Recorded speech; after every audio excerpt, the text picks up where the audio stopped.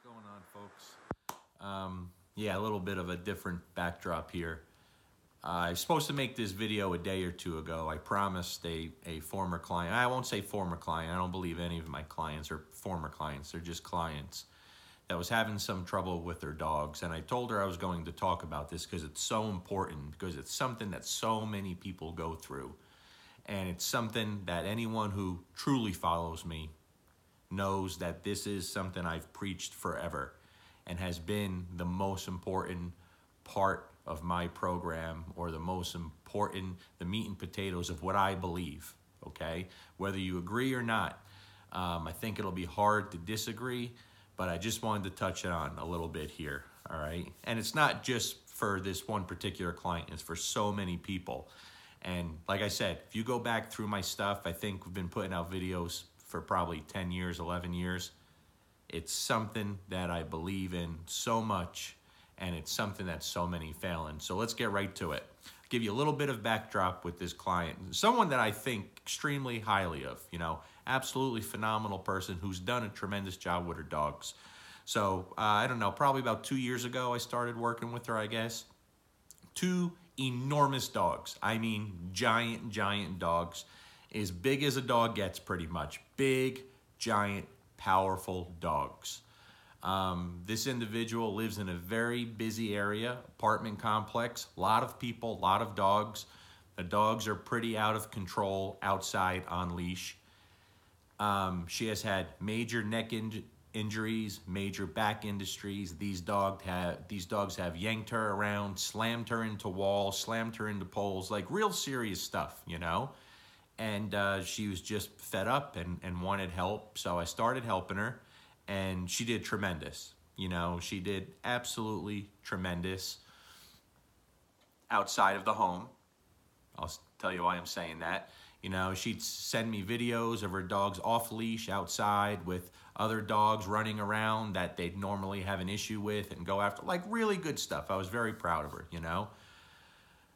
But even though I address it with everyone, not everyone always pays attention to what I think is most important.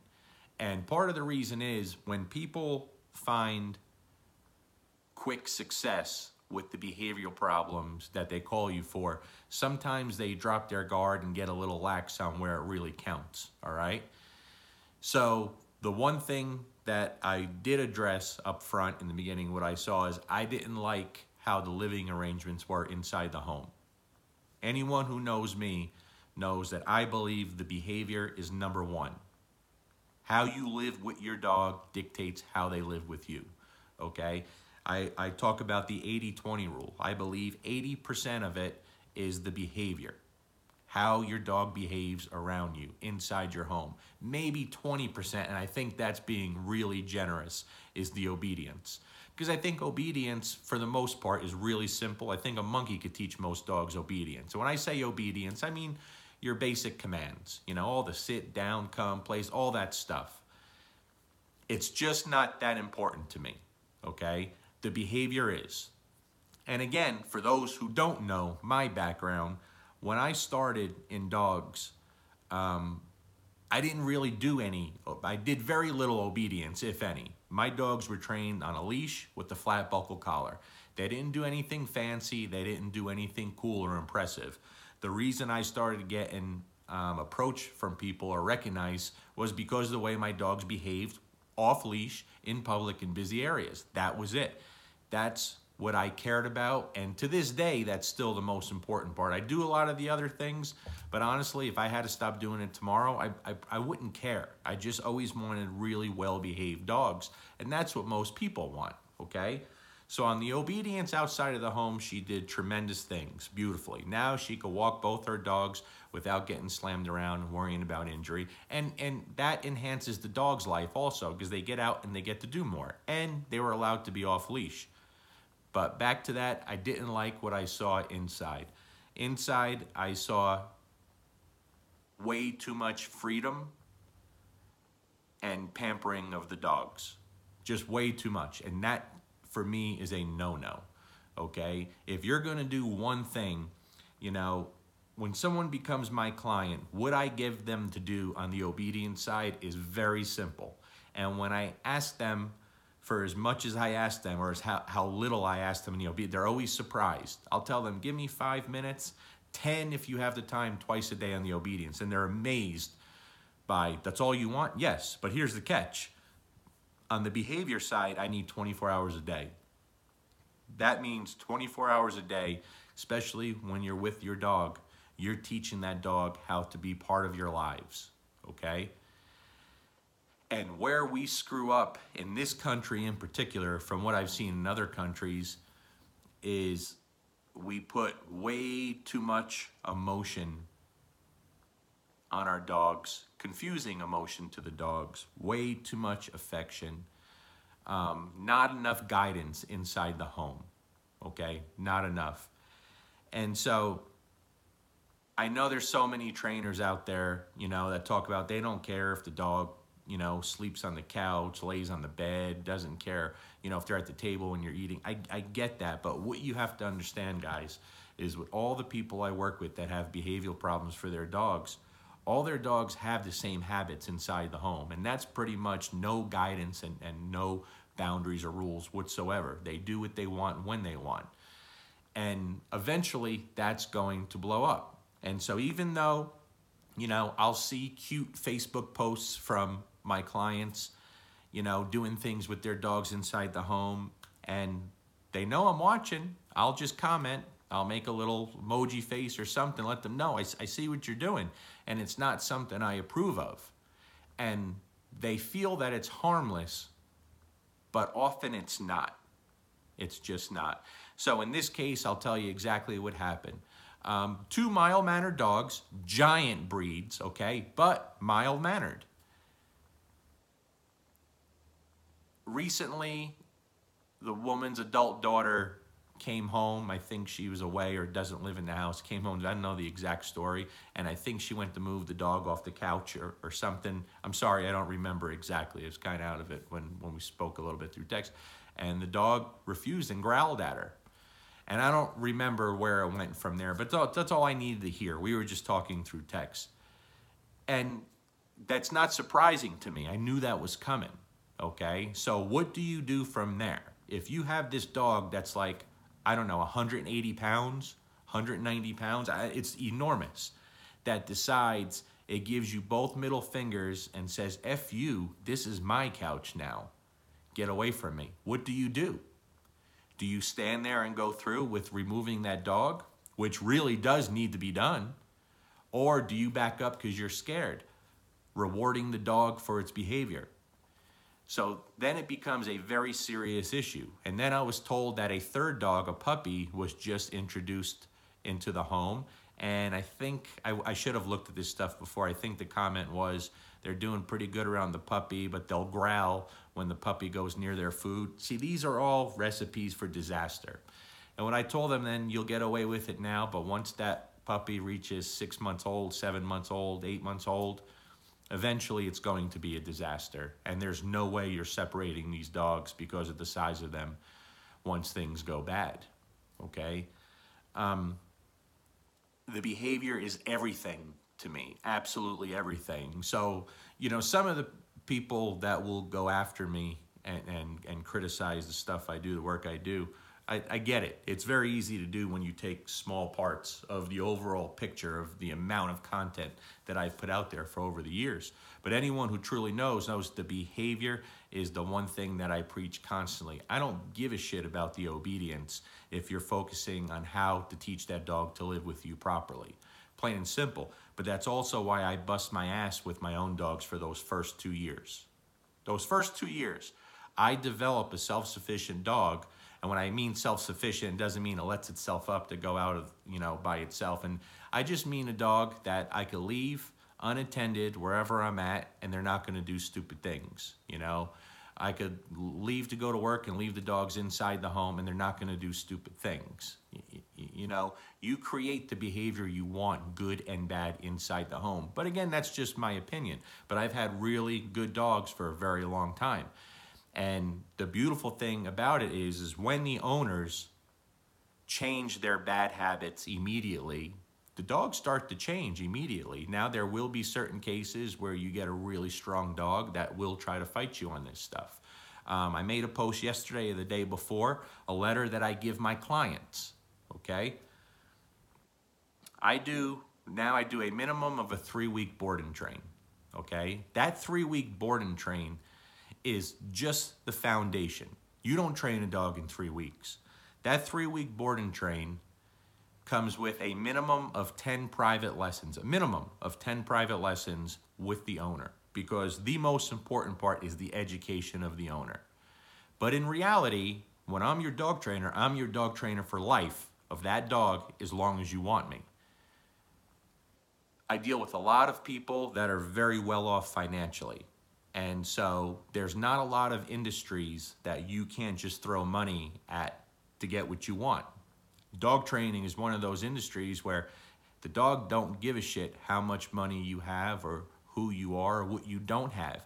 Doesn't care about the size of your yard, the size of your house, or if people like you or hate you. It doesn't matter. The truth is, these dogs have to live with us in harmony for a long time, for pretty much 24 hours a day, because it's whether you're there or not, okay? So a lot is being taught inside that home. How much time do you actually spend on obedience outdoors? Not a lot. But again, like I said, a monkey could teach obedience. You know, it's just not that important. Having a dog that could do a lot of really cool things doesn't give you a well-behaved dogs. Just go to any sport competition on the field, you know, any police department, you know, that has some strong dogs. It doesn't lead to a well-behaved dog. Highly trained dog in obedience is great, but to me it's useless if you don't have the behavior to go along with it. It just doesn't. You know, I didn't start teaching, you know, a lot of you guys knew Bruno, my Rottweiler. I didn't start teaching him any kind of obedience until he was 4 years old. He was a great dog. You know, he got me a lot of attention. We never did anything. I didn't start using e-collars until 11 years ago, 2008. Up until then, it was all leash and flat buckle collar, which is still mostly what I do. But yet everyone wants to think it's about a tool. I have an advantage because I'm so OCD about the behavior inside my home, but so is my wife, so are my children, okay? They go along with the plan, and that's why when I travel and go away for a long period of time, whether it's for, you know, my other job or the dog stuff, my kids take care of the dogs. Renzo just turned 10 last week. He could take care of the dogs. That's really important. I'll give you another example.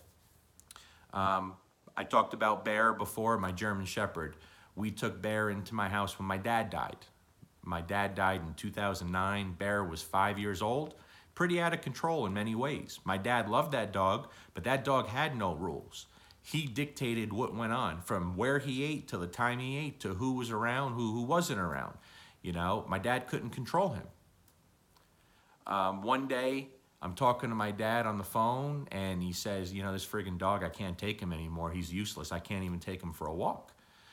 I said, listen, I'm coming up in a couple of weeks. I'll fix that. He said, not a chance. It's okay. You know, this is probably, I don't know, 2007 or so.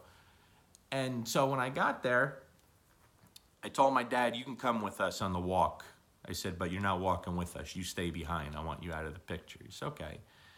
So I send my dad out first to go wait outside, and then I leave the house with the dog, and we go for a walk. And the first obstacle, when I look back at my dad, there were two guys. My dad lived on a real busy street in New Jersey. Two guys working on a car. And my father looked at me like, watch now, asshole. You're going to see what he does. And we walked past the two guys, and the dog did nothing. You know, my father was like, I don't understand it. And we continued to walk. No problems the whole time. Then towards the end of the walk, we see a woman with a young pit bull across the street. And I say, call my dad over. I say, go ask her if she minds if we go over there. My dad says, are you out of your effing mind? You're not taking that dog over there. You know, he's going to kill that dog. I said, just go ask her. Well, he did. And he waves me over. We go over and we're talking to the lady. And Bear just hung out with me. He didn't care that the dog was there. He didn't care what the dog was there because that dog trusted me. He didn't have to care that the dog was there because, see, I didn't give in to his bullshit inside the home. when he tried to bolt out the door to go for that walk, I didn't allow it. You know, there were no e-collars, nothing like that. I just stopped it. Basically let him know without saying anything, you don't go until I go. And when we go, you're gonna follow me. And when I stop, you're going to stop, okay? This stuff's really important in the dog's eyes, guys, really important. You know, it's the bread and butter of having a well-behaved dog. So same dog, and I've talked about this many times, but you know, people like to harp on the tools. You know, can he train a dog without an e-collar? Really? How often do you see an e-collar on my dogs? You know what I mean? Come on. And so after my dad died and we come home with that dog, I've written about this, I've talked about it. We have 3 other powerful dogs inside the home, and this dog can't be around dogs, right? So he's going to live with my family. He's not going to be separated. So I pull into the driveway. My wife goes in, takes Sophie in the house, and I tell her, okay, let the dogs out. Meanwhile, I start walking away from my house. All 3 dogs come out to greet him, and he explodes, tries to get to them. I think I had on a choke chain at the time. That's what my dad had on him. So I didn't care what was on him, tool-wise. When he tried to get them, I just stopped him. I didn't say nothing. I didn't talk. I stopped his ability to attack my dogs, and I continued to move forward. He had 2 options: choke yourself or follow me. It was that simple, and we did that. And for the next few times, every time my dogs tried to come in and greet him, he would explode, but the explosions got smaller and smaller until eventually we were all just walking, okay? Now, when we got through my whole development, about 20 minutes roughly, I got to my house and I took the leash off and he was running around with the other dogs. No problems. Now, from day 1, there was tension with him and Bruno, my Rottweiler. They did not like each other. As a matter of fact, to the day he died, they never liked each other. But they never once got into a fight. They don't have a reason to fight. There's no battle for who's in charge there. I'm in charge. My wife's in charge. My kids are in charge. They just didn't like each other. So the very first time Bear came into my house, we walk in through my garage, and the first room you enter from my garage is my kitchen. He went right to the corner of the kitchen and lay down. He was a real mellow dog inside the house, and he found his spot immediately. When I'm walking through the kitchen, Bruno's walking with me, and Bruno glared over at that dog, and at that moment, I exploded on Bruno. I let him know, you don't do that shit in this house. It's real important that Bruno had to know, you can't do that in my house. You are a guest here. This is my house. You don't make those rules. But even more importantly, Bear, my dad's shepherd, had to see that. He had to know he doesn't have to deal with that shit. I will take care of it. And if I'm not there, my wife will take care of it. Plain and simple. If Bear was laying across the doorway and Renzo, who, you know, was a baby at the time, just a baby. Actually, when we brought Bear into the house, Renzo wasn't even born. He was born right after my dad died. But him and Renzo became inseparable. I mean, that was his best buddy, and Renzo would just sit with him when he was old enough and just mumble and babble, sometimes for a couple hours, and Bear would just lay with him. They were best buddies. But even once Renzo started walking, he knew if Bear was blocking the doorway to the kitchen and Renzo was going in there, Renzo wasn't allowed to step over him. He would tell Bear to move. He could barely talk, move, and Bear would get up and move, and he'd say thank you, and he'd go. You know, Bruno, I didn't have behavioral problems with Bruno. He was the most perfect dog I could ever imagine, right? But if I was laying on the couch and he got up and he'd walk over to me and he would drop his big, beautiful head on my chest, I didn't pet him. I'd send him away. I'd say, Bruno, go. And he'd go, and he'd walk away and he'd lay down where he was. And then I would say, Bruno, come here. And he'd come over and I'd love on him, okay? Because as well-behaved as Bruno was, I can't allow him to come over, drop his head on me, and say, hey, bitch, pet me. Because that's what he's doing, okay? Even though he's a great dog, and he loved me, and he respected me because I didn't let him do those things. Part of it, small part of it, right? So I send him away, and then I bring him to me, and I love on him on my terms. So I give my dogs plenty of love, plenty of affection, but dressing your dogs up in winter clothes and Halloween costumes and having birthday cakes for them and doing dumb shit, it doesn't help them, guys. In fact, it fucking destroys them. It really does. When you want to humanize your dogs, it's going to cause them a lot of confusion. Now, with that being said, there's a lot of people out there that suffer great loss. Great loss. And I have clients that have been through hell. And so I totally understand trying to replace that hole with a dog, with a pet. I get it.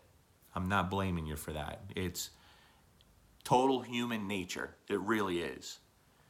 But you have to understand, when you put those emotions on a dog, it creates so many issues in their life, guys. It's just not how they operate. And so if you really love your dog and want to give them affection, give it through things that they understand. A long walk, throwing a ball, just being with them in peace and harmony. You know, these things are important. One of my favorite things to do with my dogs is go on the back porch with a glass of whiskey and just relax with them. Just be with them. You know, I throw a ball for them. I do all that stuff. I hug on them. I love on them. But I put in that work before we ever get to that point, okay? Give you another story here. And I know this is going long, but I don't care. No one has to watch it. I got a call from a lady, this is several years back. I've talked about this too before. Dog bit their grandchild in the stomach. Bad bite. I have to, they have to have help. So make a long story short, I get there. I ring the bell. I hear the dog going crazy. The woman opens the door. She's holding the collar, and the dog's going crazy trying to get to me. And I said, let the dog go. She said, I can't. And the dog was totally bluffing. I wasn't worried about the dog. I said, you have to let the dog go. She said, I can't let this dog go. He's going to attack you. I said, if you don't let the dog go, I'm going to leave. Finally, she let it go, and the dog was fine. Came out and sniffed me. We walked in, and the dog did nothing. There was nothing wrong with the dog. She was creating that. So we sat down and we talked. And we sat there and we're talking for an hour and a half. But while I'm talking, I'm observing what this dog is doing. And there was no doubt in my mind there was nothing wrong with this dog. I'm not saying it didn't bite the baby, which a lot of times could be end it right there. You can't have a dog like that around a baby. But I didn't see any issues with the dog. And then the daughter, the adult daughter, whose child it was, came downstairs with the baby, and I saw a total change. Not in the dog, in the grandmother, the lady who called me, the lady I was talking to. She completely changed and panicked and stressed. And I said, whoa, what are you doing? She said, the dog, the baby. I said, okay, the dog's not doing anything. The dog is fine. The dog is totally neutral and okay with this baby here. And she just couldn't deal with it. She had to get the baby out of there. So I kind of saw what I was up against, okay? So the following week, we start the training. And it was tough. She was about as bad as a client as far as handling skills and understanding that you could do. She struggled. She really struggled really bad, And I'm thinking, this is going to be so hard. I met her husband towards the end of that lesson, And when I come back a week later, I meet the husband out front and I see the woman working the dog out back. And I'm like, holy shit. Like, what happened? And the husband was like, man, this has been the best thing in the world for her. You don't even understand. I was like, I got to be honest, I'm pretty surprised what I'm seeing here. He goes, yeah, she's done really good and put a lot of time into it. And I'm like, I'm blown away. He goes, well, let me explain something to you. And then he goes in to explaining to me the year that this woman had. A year. Without going into too much detail, in 1 year, she lost her father, tragically, not natural, tragically, and 2 children, tragically, separate. 3 major losses in 1 year. She was destroyed, absolutely destroyed, okay? So I'm not a psychologist, I'm not a psychiatrist, but it's very easy to put 2 and 2 together.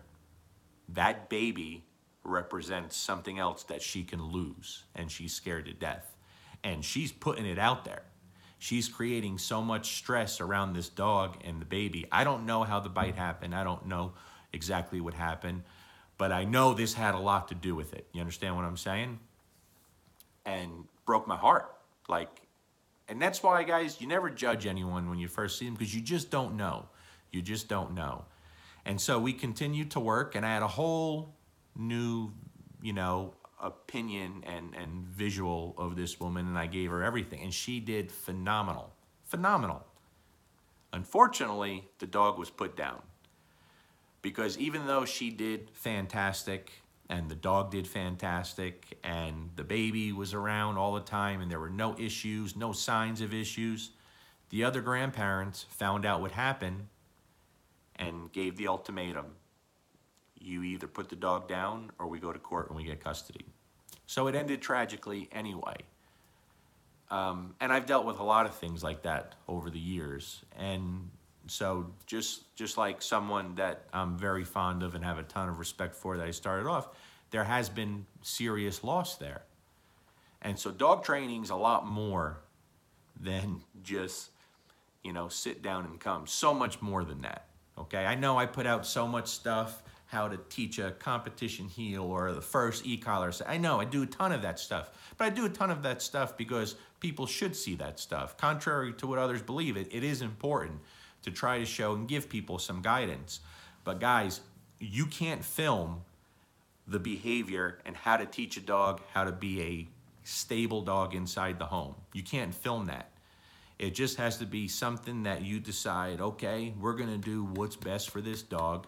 There are no freebies in here. They're gonna be treated like a dog, okay? I saw another client the other day using a trainer. I was so upset. I was so upset. You're not going to change a dog's behavior by lighting it up with an e-collar. This is coming from a big e-collar guy, right?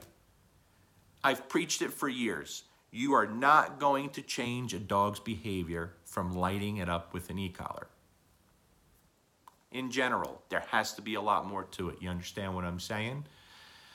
Can you stop a dog from chasing sheep and horses?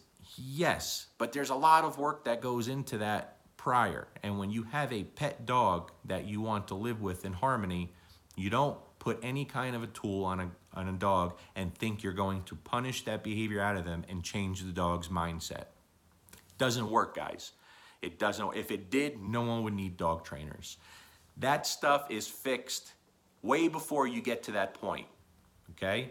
So if I have a dog that's dog aggressive and it comes to me, I'm not putting in front of a bunch of dogs. I'm gonna take a couple of weeks and build that relationship with that dog, but they're gonna get nothing without it coming from me. Do you know how much that does to a dog? Okay, let's say I take a dog aggressive dog into my home, which is common, right? After the first 10, 15 minutes that dog's there, I'm bringing my dogs out where that dog's staying, and my dogs are staying with that dog. That dog may blow up for a few minutes, but guess what happens after a little while? The dog gets nothing out of it.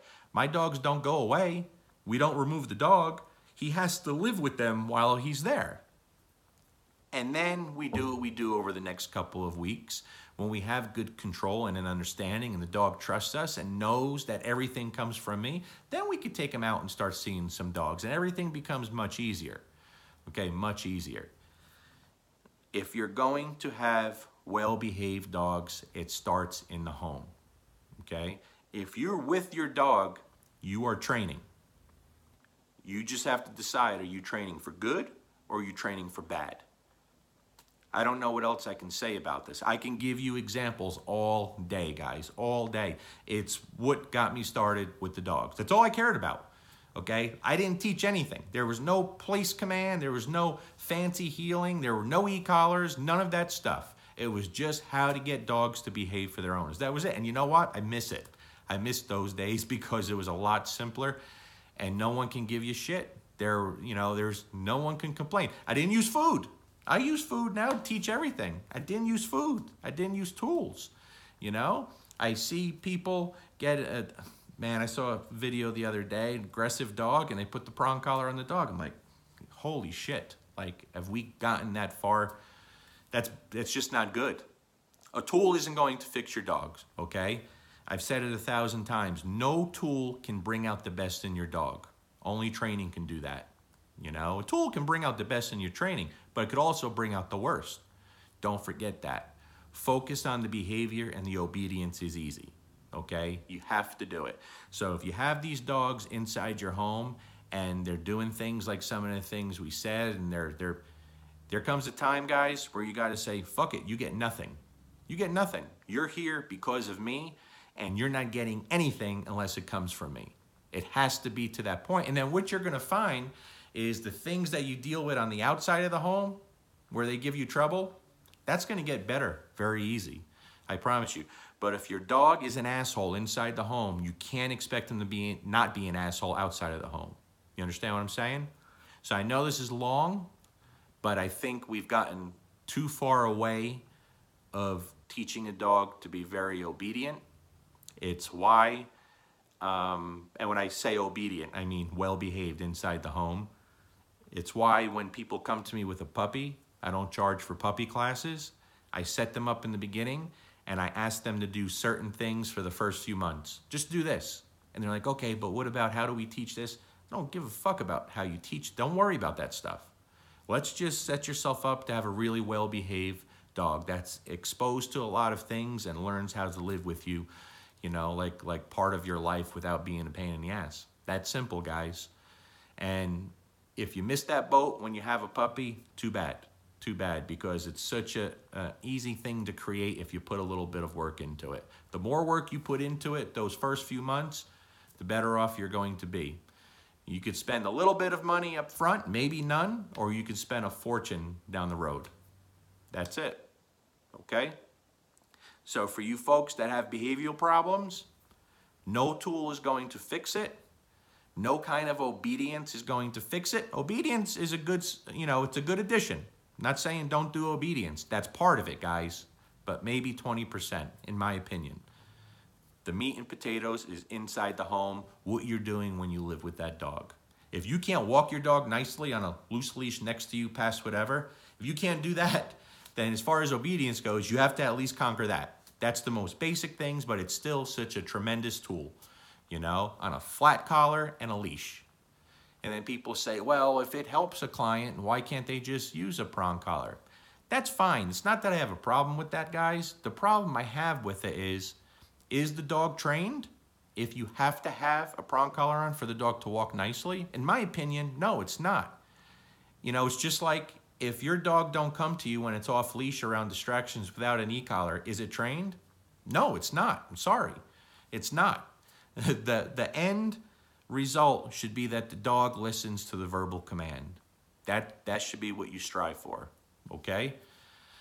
So for you people struggling with your dogs, find someone who could focus on the behavior a little bit and doesn't bullshit you and try to take your money, okay? A 2-week program without serious follow-ups, it's not gonna do much for you, you know? I just spoke to a guy here today at my other job. Sent his dog away for 2 weeks. Didn't spend a fortune, you know, like $1,000. So that's very cheap. And he said, I think it helped a little. I'm not quite sure. I said, well, if you think it helped a little, then you got robbed, because it didn't. It should come back, you just say, man, what a difference. You know, it's freaking great. It's awesome. What a difference in 2 weeks. But when you say, I think it helped a little, that means it didn't help at all. So you threw the dog away, and 2 weeks don't cut it. 2 weeks is okay for board and train if you got, 5, 10, 15, 20 hours of follow-up private lessons where you could educate the owner and, hey, let's keep this going. But what does 2 weeks do when you give the dog back to the owner with nothing? It's not going to do it. It's temporary. It's temporary, you know? It's a waste of time. Waste of time. So, and that's why friends and family, I'm sorry, but I don't want to help you with your dogs. I just don't. I don't want to help you with your dogs, because it's a lot more than giving you a quick answer or spending an hour with you. I charge $3,850, and with that $3,850 comes a minimum of a 3-week board and train, a minimum of 10 private lessons, and really lifetime assistance if you want me, okay? So if I'm going to help friends or family with your dog, I'm not going to charge you that kind of money, because for one, you don't want to pay it, and you don't want the real help. And then I'm taking time away from my family, which is very valuable and precious to me, and I'm not willing to do it. So I hope some of you guys see this. If you want real training, hit me up. If you just want some help and half-ass things, don't hit me up. I have no interest in doing that anymore. And I know that may seem shitty to people who know me, but everyone that knows you or lives near you and wants help, they think because they know you, you know, I'm supposed to charge you $50 to train your dog. I'm so over all of that. It's expensive for a reason, okay? You're going to be very happy. You're not going to say, I think it made a difference. It's never gonna happen, okay? So this is long. I've been out of pocket for a while, but comment here. You know, you have questions, ask. We'll talk about it all you want. Behavior over obedience all day for me, guys, all day, okay? Peace.